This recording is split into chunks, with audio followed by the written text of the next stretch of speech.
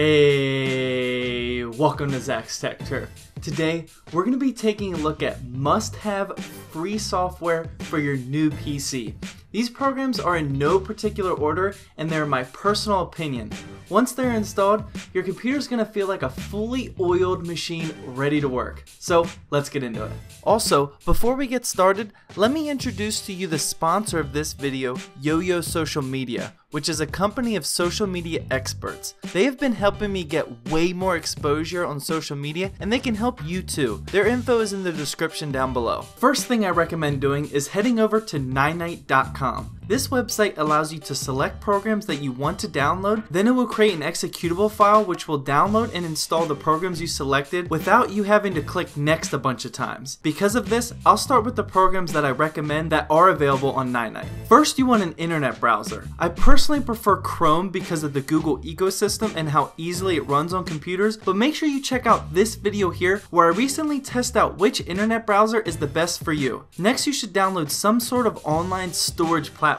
Online storage has become seamless over the last few years, and I definitely recommend backing up your data or at least some of your non-sensitive data in the cloud. I personally use Google Drive because, like I said, I like Google, but you can pick whatever you want. Next up, we have security. For security, I 100% recommend Malwarebytes. Malwarebytes has a free and premium option for protecting your computer against malware. It's super user-friendly and runs extremely lightweight in the background. Next up, for media applications, I recommend VLC. VLC has become my go-to for anything media related because it can play almost any type of file. Also for media, I included Audacity in this list. This may not apply to all of you, but if you do any sort of voice or sound recording, this is about as good as it gets for free software. I use Audacity to record all of my audio for Zach's Tech Turf. Next up is a file compression software for unzipping and things like that, and I recommend 7-Zip. 7-Zip can handle probably any file that you're throwing at it, and it runs very lightweight. The next thing to download is your gaming platforms of choice. Steam is the obvious one here, but there are a lot of other good games on other platforms such as Origin and Battle.net. I personally have all three of these: Origin for Need for Speed and Battlefield, and Battle.net for Diablo and Overwatch. Make sure you check out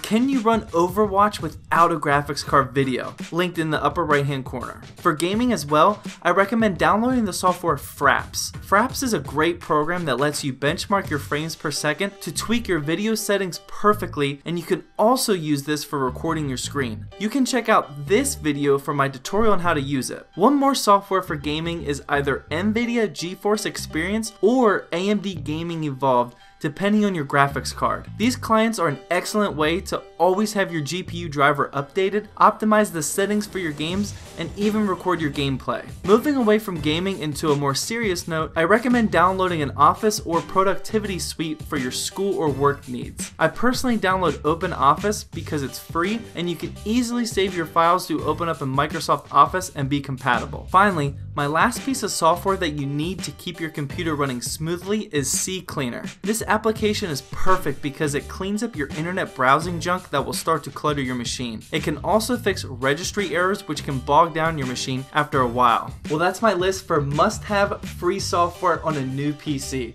I pretty much download all these programs on every new PC that I build or that I work on. I love the feeling of having a smoothly running machine. Make sure you let me know in the comment section if I missed anything. Well, I hope you guys enjoyed this video. Please drop a like down below to help support my channel. And as always, thank you for watching, and please subscribe for more Zach's Tech Turf videos.